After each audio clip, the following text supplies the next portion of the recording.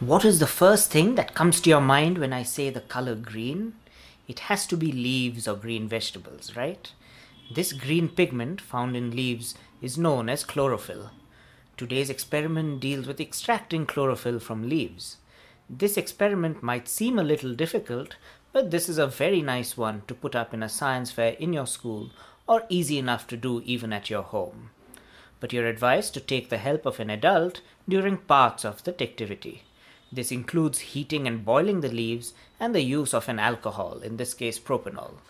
The test tube and the fire should be handled with care as well.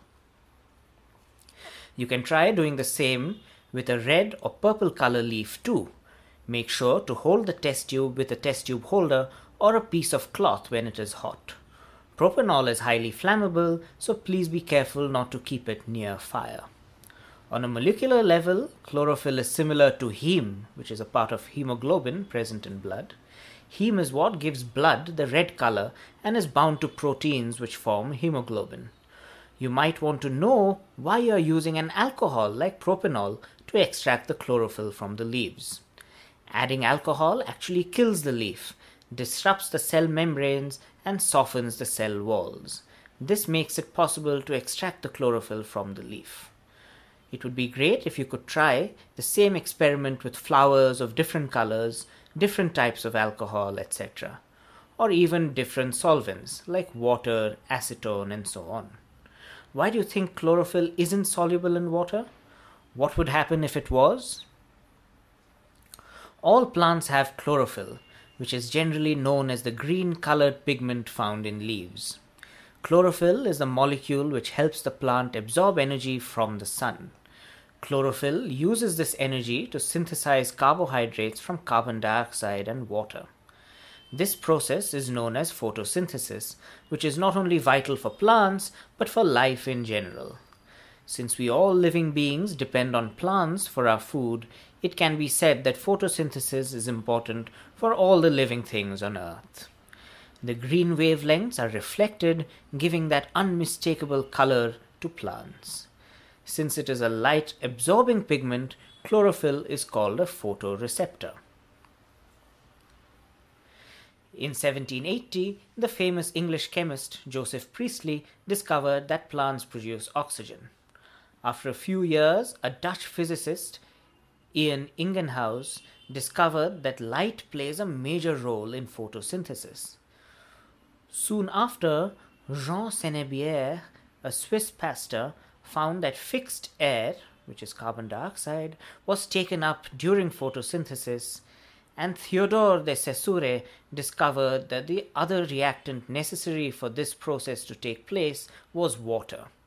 The final contribution to the story came from a German surgeon, Julius Robert Mayer, who recognized that plants convert solar energy into chemical energy. He said, "Nature has put itself the problem of how to catch in flight light streaming to the earth and to store the most elusive of all powers in rigid form. The plants take in one form of power, light, and produce another power, chemical difference. The actual reaction takes place between carbon dioxide and water powered by sunlight to produce glucose and oxygen.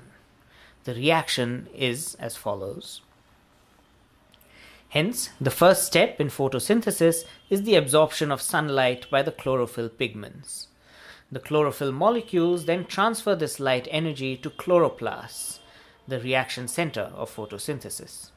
In this way, that light energy is converted to chemical energy for converting carbon dioxide into carbohydrates. This overall reaction is very simple, though a lot of complex reactions must occur in a coordinated manner to produce carbohydrates. To produce glucose, which is C6H12O6, a minimum of 30 proteins work together within a complicated membrane structure.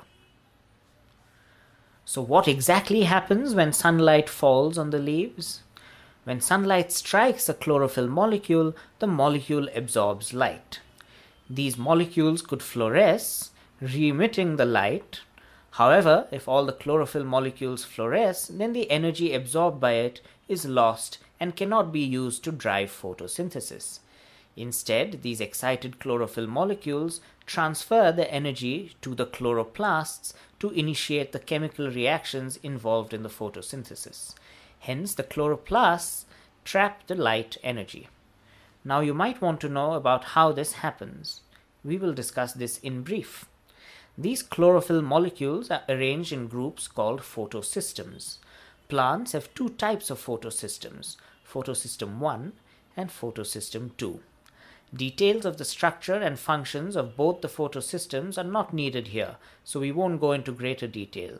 But you may picture that each photosystem contains a central group of proteins called the reaction center, surrounded by several hundred chlorophyll molecules. Now, because the chlorophyll molecules are in a group, when one molecule releases energy on getting excited, it excites another adjacent molecule. In this way, energy passes back and forth till the time the energy reaches the reaction center. The reaction center contains a pair of chlorophyll molecules that behave slightly differently.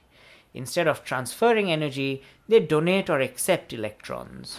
In other words, they either oxidize or reduce the molecules. The chlorophyll molecules at the reaction centers are the strongest electron donors and acceptors used by organisms. As mentioned earlier, there are two different types of reaction centers in plants. In each of these reaction centers, the ejected electron is transferred to an acceptor molecule, which can then pass it on to a different molecule, and eventually the electrons can be used to fix carbon dioxide. However, the ejected electrons cannot be kept out from these special chlorophyll molecules. Electrons must be fed back to replace those ejected electrons. These electrons come from water, resulting in oxygen being evolved. Chlorophylls are of two types, chlorophyll A and chlorophyll B. Both the types of chlorophylls absorb the sunlight more strongly in the red and the violet parts of the spectrum. Green light is absorbed poorly. They both absorb the sunlight at different wavelengths. This is the only difference between chlorophyll A and B. In plants, chlorophyll A and chlorophyll B are present in the ratio of 3:1. Thus, when white light falls on the chlorophyll containing structures like leaves, green light is not absorbed but reflected, and hence the objects appear green. It is also important to note that chloroplasts also contain carotenoids. They absorb light more strongly in the blue part of the spectrum. Carotenoids are mostly found in fruits and flowers. The redness of a tomato, the orange color of the carrot, or the maroon color of the beetroot are all due to their carotenoids.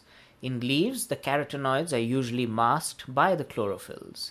In autumn, in some countries, when the quantity of the chlorophylls decline, the carotenoids give the yellow or red color to the leaves.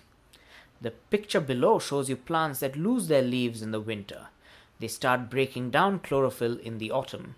This takes away the green color of leaves. Now, one question will surely cross your mind, that if this is all about chlorophyll and green plants, then how does photosynthesis take place in plants having yellow or red leaves? You have already read about the two pigments, chlorophyll and carotenoids. There is a third group of pigments known as anthocyanins. They absorb the blue, blue-green, and the green lights. When leaves have higher concentration of anthocyanins, that is, they absorb green light and reflect the purple and red compared to the other two, they appear purple or red to our eyes. So plants having less chlorophyll also undergo photosynthesis, but at a higher rate in the shade as compared to in the sunlight.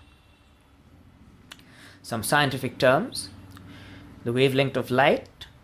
One of the characteristics of light is its wavelength, typically measured in nanometers for visible light, or frequency, which is measured in hertz. One wavelength equals the distance between two successive wave crests or troughs. Photoreceptors are a structure in living organisms that respond to light falling on them. A membrane is a pliable sheet-like structure acting as a boundary lining or partition in an organism.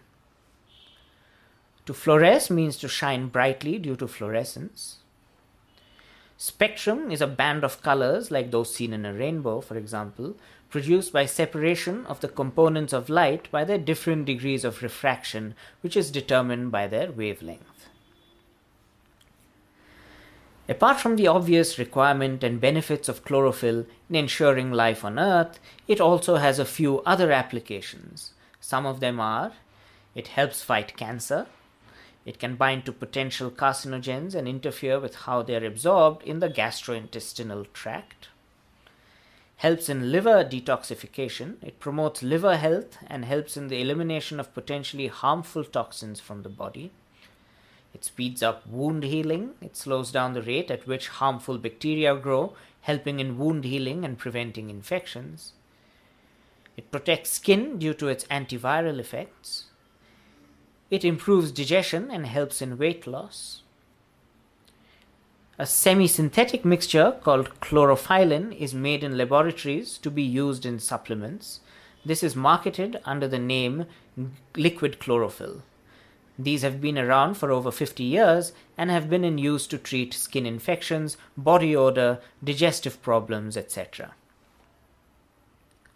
After going through the guide and performing the activity, you will be well aware about the many facts about chlorophyll. Chlorophyll is a very important photosynthetic pigment. The green color actually comes from a single atom of molecule that's there in its very complex structure. This experiment has given you an insight about the process of photosynthesis and the role of chlorophyll in the same.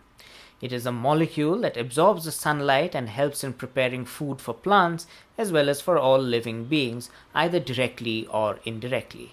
It is perhaps no coincidence that the most intense sunlight radiation is in the green color, which is determined by the black body radiation of the 6000 degree Kelvin solar surface. And hence plants decided that that would be the best color to reflect, lest they burn off by absorbing too much green. Nature works in marvelous ways, and we hope you appreciate further the wonder of leaves and chlorophyll as you try and make this planet a greener and cleaner place to live in. Cherish the leaf. Cherish chlorophyll. Goodbye.